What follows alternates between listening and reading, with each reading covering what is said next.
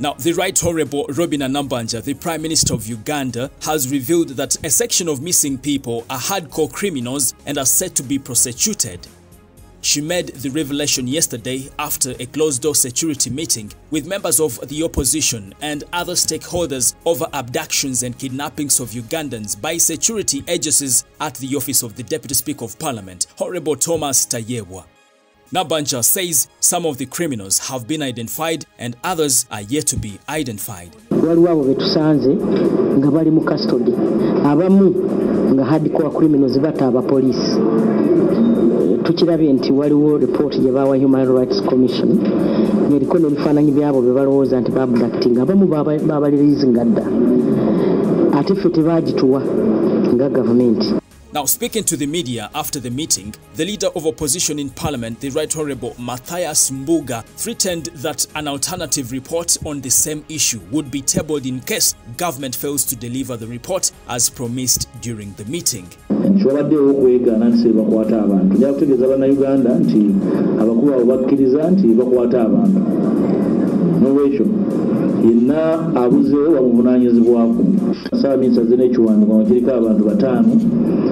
bakyazuddeko bebakyaginga mu kooti ez'enjawulo emisango egy'enjawulo netanyonyodde lwaki batwaliwa mu kooti kumala kumpi mwaka mulamba newogere gyebabadde lwaki ba family member tebategeezebwa nga bakwatiddwa. Now, the very first Minister of Finance in President Museveni's government, Dr. Crispus Chiyonga, who is currently the NRM chairperson in Kasese district, has blasted President Museveni's government for its failure to keep corruption out of the country. Dr. Chiyonga's acknowledgement came as party leaders gathered for special prayers to mark 37 years in power. Well, he requested religious leaders to guide the president whenever it's necessary so that he doesn't commit mistakes.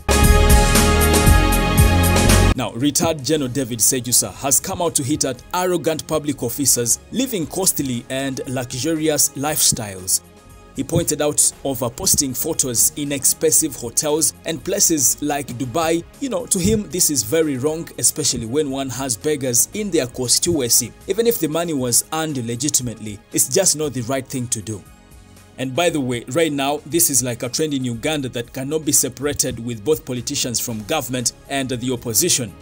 For example, the Speaker of Parliament, Right Honorable Anita Among, recently gifted her husband, Moses Magogo, with a brand new Range Rover as a birthday gift. Even Minister Haruna Kasolo, a few days ago during his wedding, he gifted his bride a brand new Range Rover.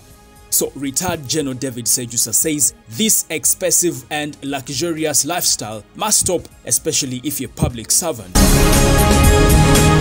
I don't know what to make of this story, but that's it on the Buzz UG for now. And in case you haven't subscribed, don't forget to subscribe, but also tap on the bell for all the notifications. My name is Melads Milo, aka Fuller, and it's a bye for now. Thank you. Audio Jungle.